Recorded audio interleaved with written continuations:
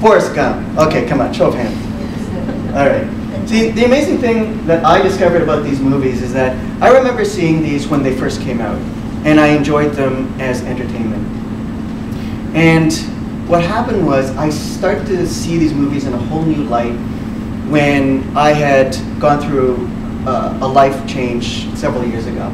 I've gone through a couple, but I did go through a depression in the year 2000. It was just one of those unexpected times where I had lost my passion for illustrating. I had lost my direction in life, and to top it off, my father, my loving father, died just before Christmas without any warning. So what got me through were movies.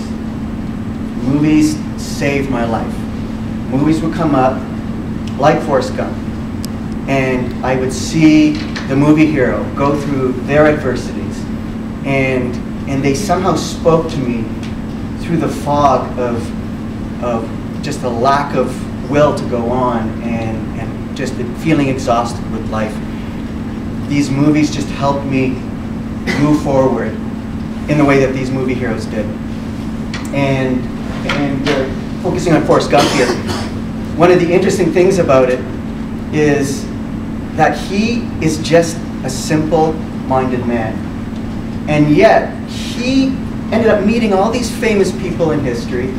He actually had a successful shrimping business, and luck just seemed to come to him.